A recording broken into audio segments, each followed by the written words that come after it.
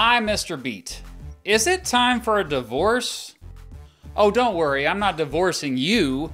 I'm talking about this national dialogue that's happening right now in the United States. According to GOP Congresswoman Marjorie Taylor Greene, the solution is a national divorce. She tweeted, "We need to separate by red states and blue states and shrink the federal government. Everyone I talk to says this, from the sick and disgusting woke culture issues shoved down our throats to the Democrats' traitorous America Last policies. We are done." Well, that's CNN.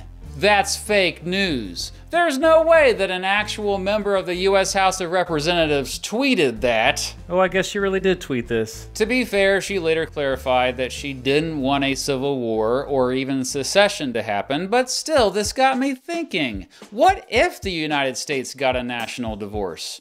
What would a national divorce look like?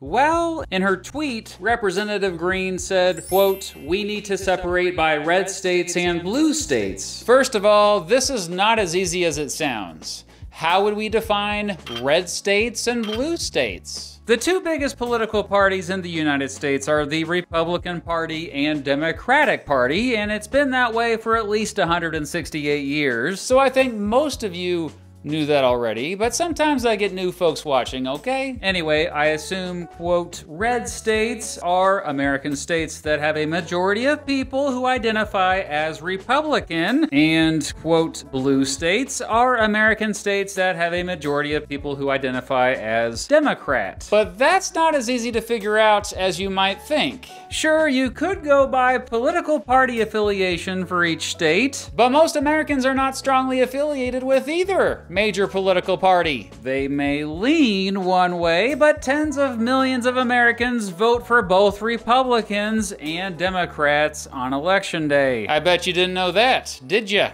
There are only 4 states where the majority of residents are Republican, and 7 states where the majority of residents are Democrat. Also, as I stressed in my American urban-rural political divide video, most Americans who live in urban areas tend to favor the Democratic Party, and most Americans who live in rural areas tend to favor the Republican Party. However, even within cities and rural areas, neighbors often have different political views. My own neighborhood has Republicans and Democrats living in it.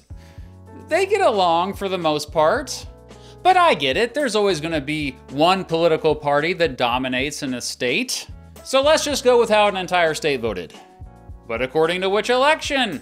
Here are the red states and blue states based on governors. Here are the red states and blue states based on state legislatures. Here are the red states and blue states based on the United States Senate. But that wouldn't work since 6 states have 1 Republican senator and 1 Democrat senator. Here are the red states and blue states based on the results of the 2020 presidential election. For the sake of this video not going on forever, let's just go ahead and use that map.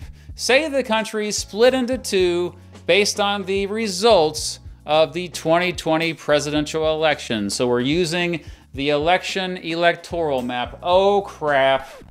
Maine and Nebraska, why you gotta do me like that? Okay, so Nebraska and Maine both split their electoral votes, but the majority of electoral votes in Nebraska went Republican in 2020, and the majority of votes in Maine went Democrat in 2020. So, sorry, Nebraska, you're a Republican state, and sorry, Maine, you're a Democratic state, at least for this hypothetical divorce, okay?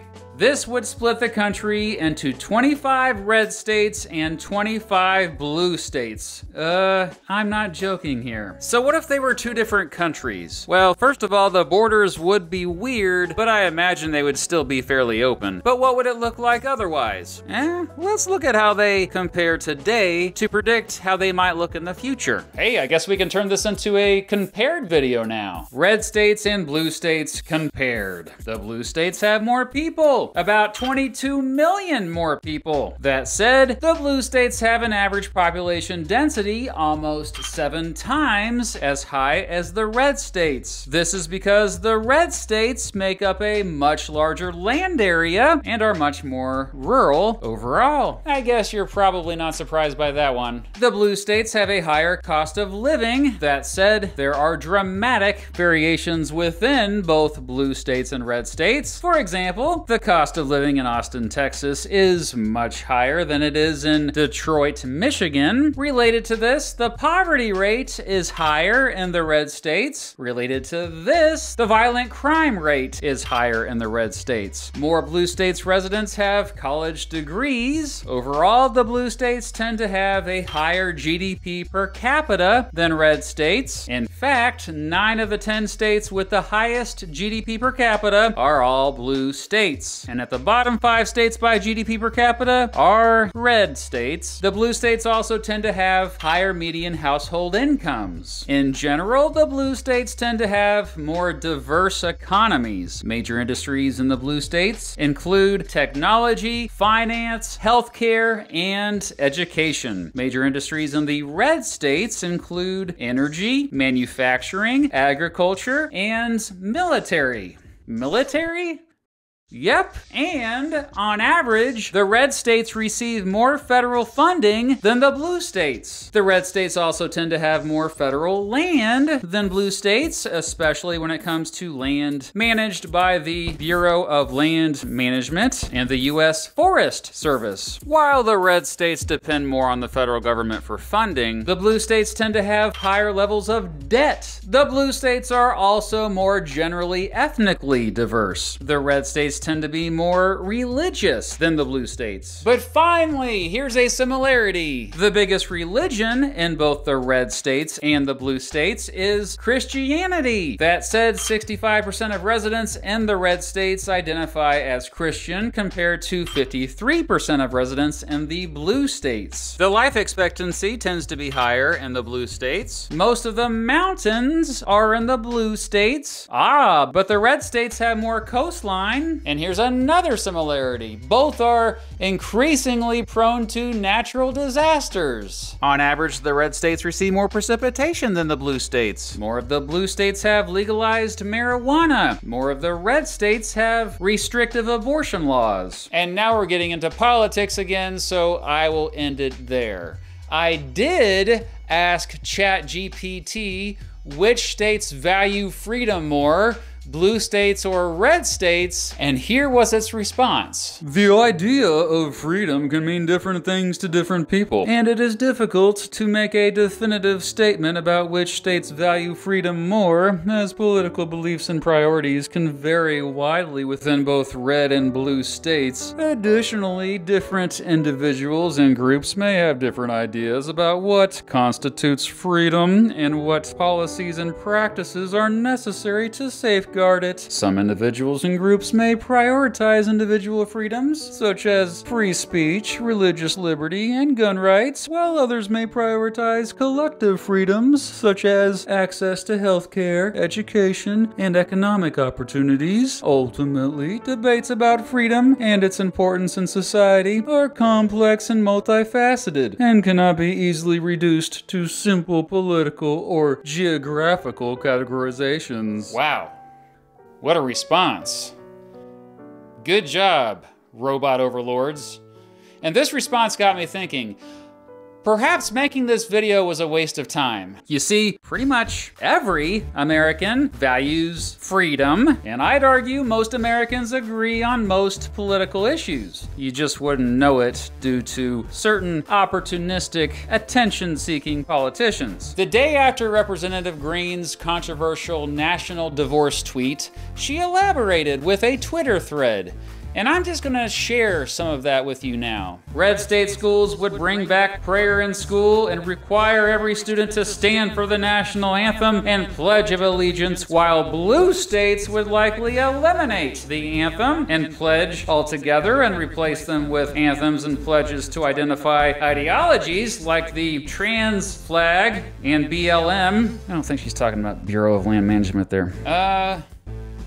Yeah, I just don't think that every red state would bring back prayer in schools, and I don't think every blue state would eliminate the anthem. Red states would likely have highly supported law enforcement officers and well-funded agencies. Police officers would be well-trained, paid, equipped, and seen as heroes once again, not portrayed as racist thugs. In blue states, who knows? Police could be anything from unarmed social workers to doing what Democrat lawmakers have been calling for all along, abolishing the police. Abolishing the police. I don't see red states and blue states acting that much differently. In fact, while researching for this video, I found out that funding for the police in both red states and blue states was about the same. There's no evidence that they treat the police much differently. So she's attacking a straw man. Remember the straw man fallacy? Hey, speaking of the straw man fallacy, in a national divorce, the left could achieve their dreams of total and complete lawlessness. Ah yes, we all know that blue states love lawlessness. But hold up, she didn't write blue states. She wrote the left. Yeah, let's go back up to the beginning of this Twitter thread. Tragically, I think we, the left and right, have reached irreconcilable differences. I'll speak for the right and say we are absolutely disgusted and fed up with the left cramming and forcing their ways on us and our children with no respect for our religion/faith, traditional values, and economic and government policy beliefs. Oh crap. Well, now she'll have to define what she means by left and right. Goodness. Well, I also made a video about that. The bottom line is, I'm not worried about a, quote, national divorce happening anytime soon. You see, red states and blue states kind of need each other. Heck, state borders in the United States are often barely noticeable anyway. I know I stressed a lot of the differences, but these days, most states have way more in common than differences, whether politicians like to admit it or not. Sure, Americans seem as divided as they've ever been in history, excluding the years right before the Civil War, but that's mostly because of the rhetoric we hear from a select few in the media who like to keep us all riled up and angry at each other. Mostly over culture issues, by the way, because that's how they make their money. It's quite profitable to keep us divided.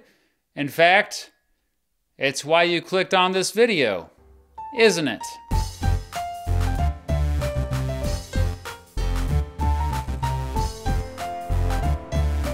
So what do you think about this idea of a national divorce? I want to hear from everyone, no matter what kind of state you're from. Blue states, red states, purple states, Latin American states, European states, African states, Asian states, Australian states. Sorry, we forgot about New Zealand again. New Zealand states.